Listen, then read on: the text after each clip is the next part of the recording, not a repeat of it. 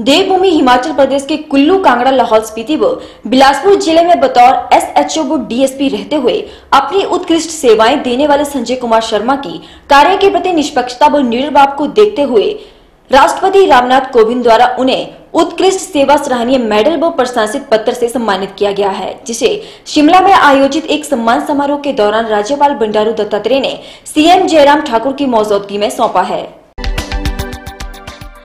देवभूमि हिमाचल प्रदेश के कुल्लू, कांगड़ा, लाहौल स्पीति व बिलासपुर जिले में बतौर एसएचओ व डीएसपी रहते हुए अपनी उत्कृष्ट सेवाएं देने वाले संजय कुमार शर्मा की कार्य के प्रति निष्पक्षता व निडर भाव को देखते हुए राष्ट्रपति रामनाथ कोविंद द्वारा उन्हें उत्कृष्ट सेवा सराहनीय मेडल व प्रशस्ति पत्र से सम्मानित किया गया है, जिसे शिमला में आयोजित एक सम्मान समारोह के दौरान राज्यपाल बंडारू दत्तात्रेय ने सीएम जयराम ठाकुर की मौजूदगी में सौंपा है।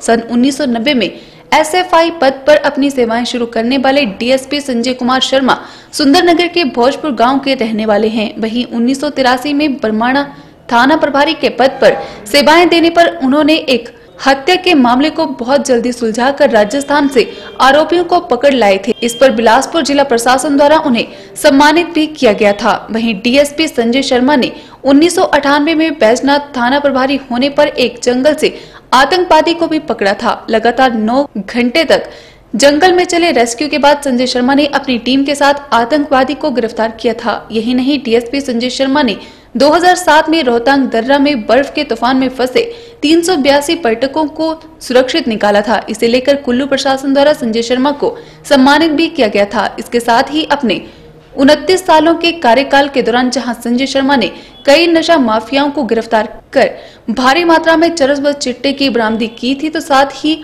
अनसुलझी चोरी की घटनाओं को भी अपनी समझदारी से सुलझाकर पुलिस विभाग का नाम रोशन किया था। वहीं अपने कार्य को लेकर संजय शर्मा को जिला व राज्य स्तर पर 75 से अधिक उत्कृष्ट सेवा प्रशस्ति पत्र मिल चुके हैं। वहीं उनकी कार्य दक्षता को देखते हुए राष्ट्रपति रामनाथ कोविंद द्वारा उन्हें 26 जनवरी को प्रशस्ति पत्र भेजा गया था, जबकि हिमाचल के राज्यपाल बंडारू दत्तात्रेय को राष्ट्रपति द्वारा उन्हें उत्कृष्ट सेवा मेडल दिए जाने के आदेश भी दिए गए थे। जिसके बाद डीएसपी संजय शर्मा को ये अवार्ड बीते दिनों शिमला में आयोजित एक सम्मान समारोह में राज्यपाल बंडारू दत्तात्रेय द्वारा दिया गया। वहीं अवार्ड प्राप्ति के बाद बिलासपुर पहुंचे डीएसपी संजय शर्मा ने अपनी खुशी जाहिर करते हुए इसका श्रेय अपने परिवार व वरिष्ठ अधिकारियों को दिया है। इसके साथ ही उन्होंने निर्भय, निष्पक्ष और सत्यनिष्ठा भाव से काम करने की बात कहते हुए पुलिस विभाग के इस स्लोगन को अपने जीवन में उतारने और आगे भी इसी रास्ते पर चलते हुए देश सेवा के प्रति समर्पित रहने की बात कही है।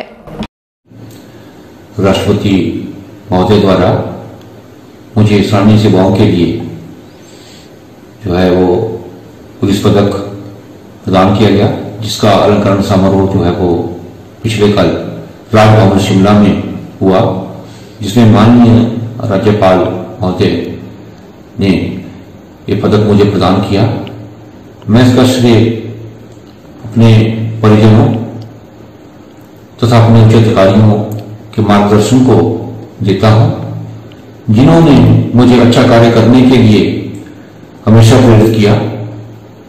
वैसे भी जैसे हिमाचल पुलिस का मोटो है निर्भय, निष्पक्ष और सत्यनिष्ठ, इसी को ध्यान में रखते हुए जो है अगर हम कर्तव्य पालन करें, अपनी ड्यूटी है उसका निर्वहन जो है वो ईमानदारी से करें, तो हम कोई भी सफलता का मुकाम जो है वो हासिल कर सकते हैं।